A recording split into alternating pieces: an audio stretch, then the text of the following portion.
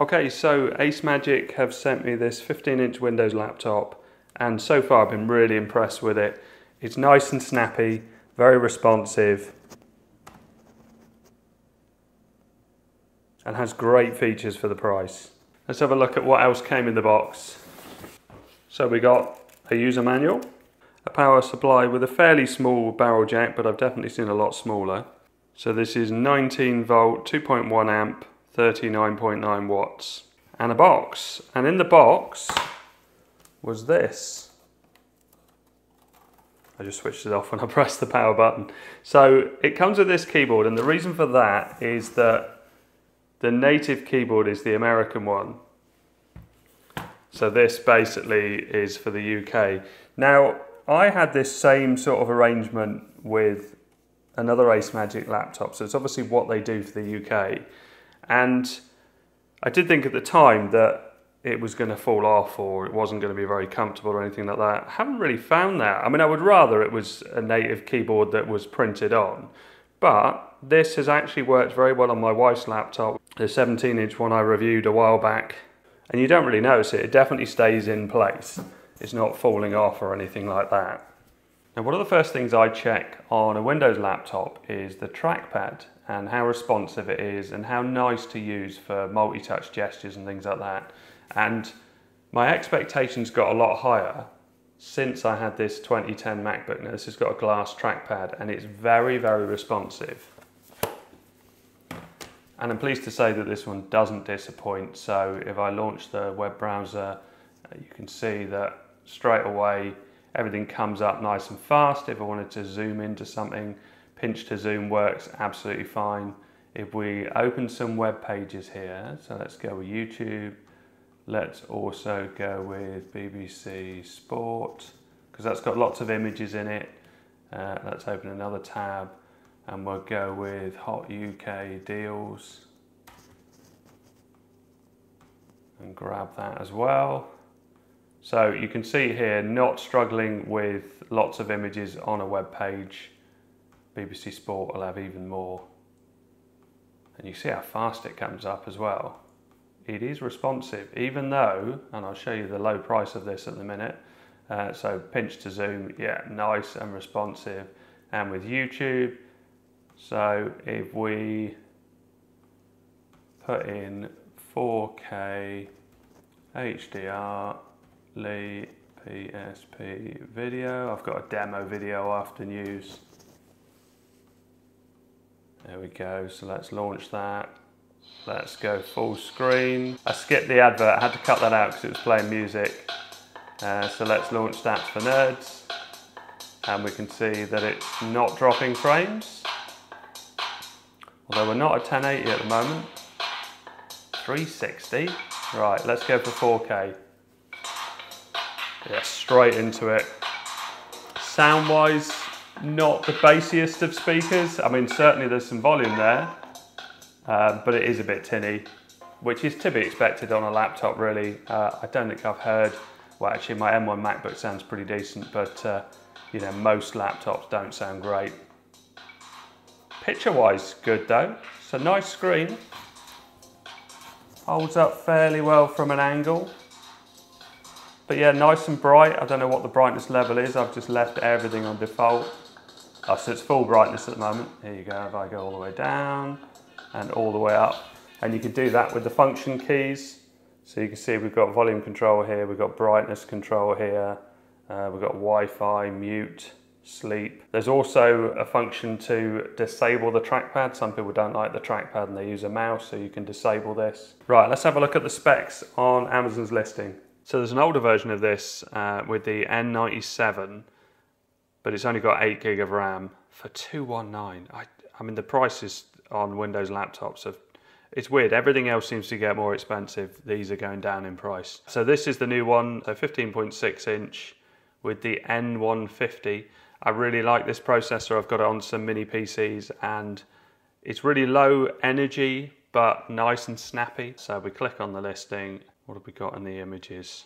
So 5,000 milliamp hour battery, Intel N150, and the display is 1920 by 1080 Full HD. And we've got 4 cores and 4 threads, and it turbos at 3.6 gigahertz. Now it's DDR4 RAM. I would rather it was DDR5 RAM, which the N150 does support, but at this sort of cost, you can't have everything. And DDR4 is still fine, still perfectly usable, just DDR5 feels a bit more snappy. Oh, and it is a removable drive, it looks like, and it looks like the RAM is removable. I'm going to take it apart in a minute and have a look inside. What else we got here? Stereo speakers, mic, 1 megapixel webcam. Well, let's have a look at that.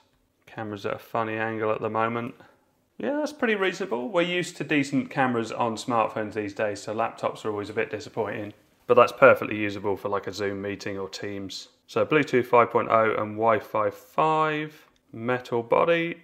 It does feel pretty premium. 17mm thickness and 1.65 kilograms. And they talk about all-day battery life, but they don't say how long. It does seem pretty good. I've been using it on battery for quite some time.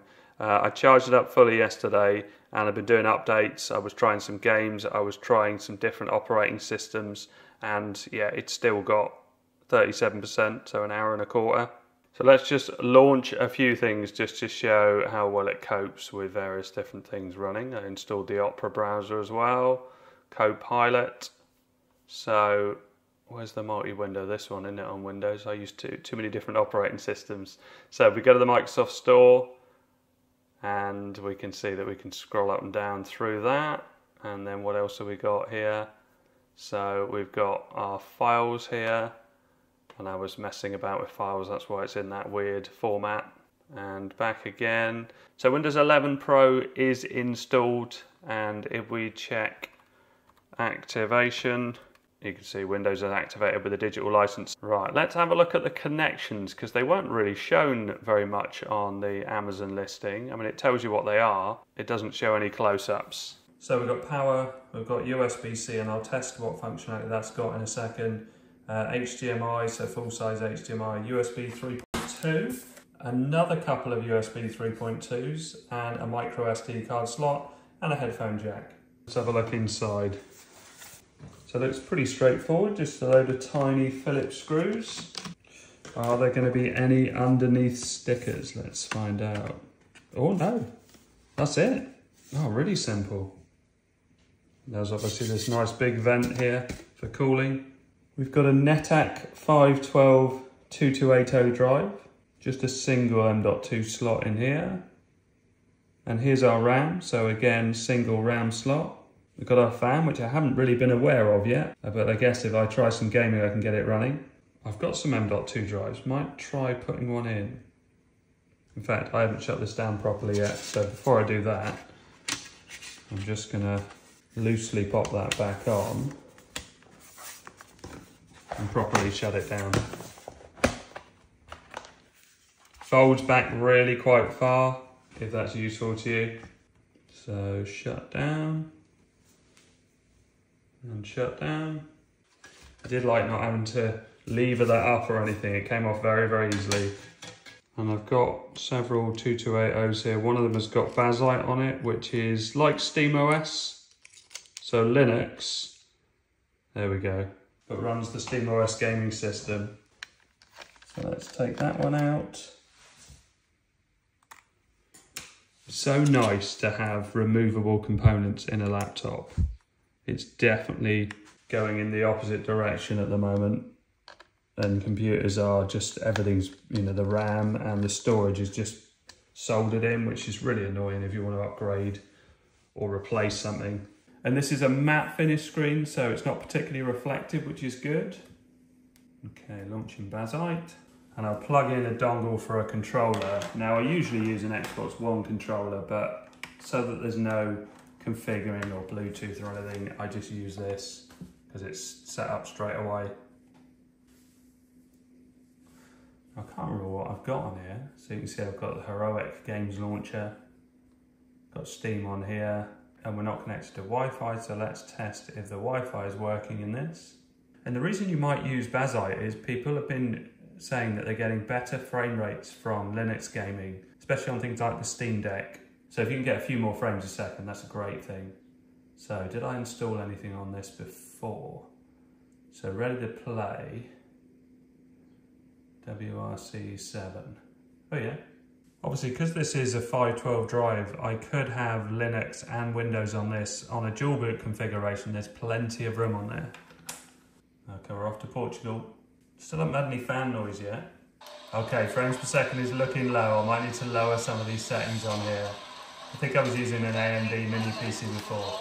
Yeah, okay, 12 FPS isn't good for a racing game.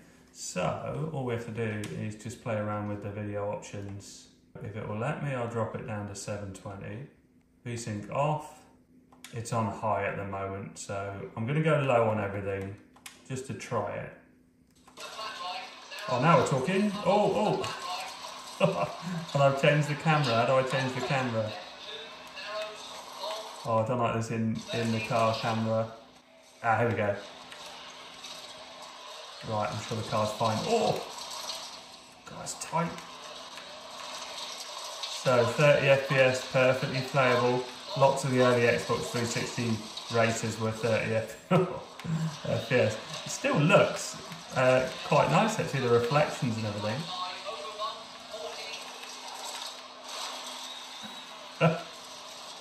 Right, let's concentrate a bit. I'm sitting off to an angle.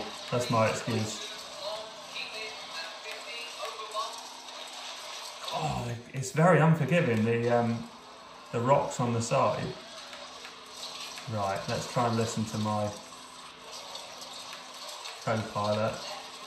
Yeah, they're all rocks either side.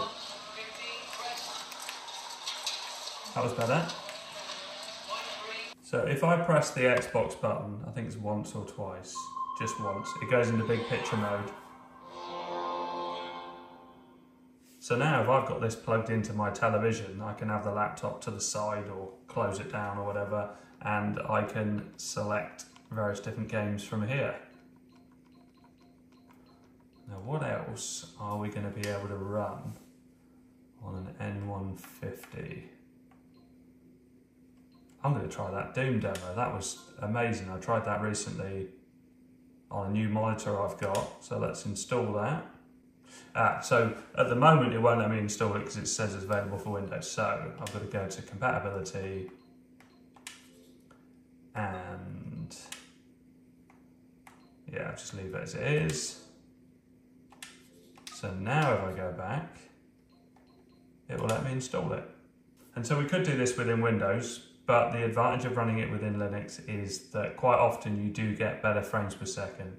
And you can go out of big picture mode. So if we go exit big picture mode, we'll leave Steam on because it's downloading. And show you how Linux runs on this. So let's minimize Steam. Let's go with Firefox as the web browser and BBC Sport. So you can see all of that is working just the same. Oh, the trackpad is the opposite way around. I usually do it where it mimics a tablet, so you push up on the trackpad and it goes up, but it's doing the opposite. You can change that in settings, so if you were to type in trackpad, or touchpad in this case, invert scroll direction. There we go. And what I like about KDE Plasma, which is what's on this, is you go to the top left-hand corner and it shows you the available windows that are open, so I can go back into Steam and I can check the progress of my game that's downloading. But we'll come back when that's done. So back in big picture mode. And when they talk about will it run Doom, they don't mean this version, they mean the old version. This is a remake of it, which looks way, way better. But it tends to run on systems that don't have a graphics card in them. So this is using integrated graphics. Now, I've gone with just whatever it's picked as the default settings, but I may need to lower it down. So we've gone under 10 FPS at the moment. I'm definitely going to have to lower the resolution and the graphics settings. Yeah, it's still gone 1080, so I'm going to drop that down to 720. That'll make a huge difference. We're going to put everything low. I think that's probably enough to change. Let's save that. I can't look at the FPS because the game's too fast. But it actually feels somewhat playable. Right, there's a shotgun up here. That's better.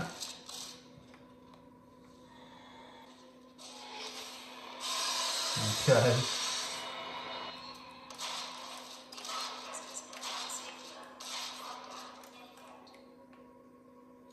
Yeah, I'm actually pretty happy with that. Let's have a little run around. Oh, missed him.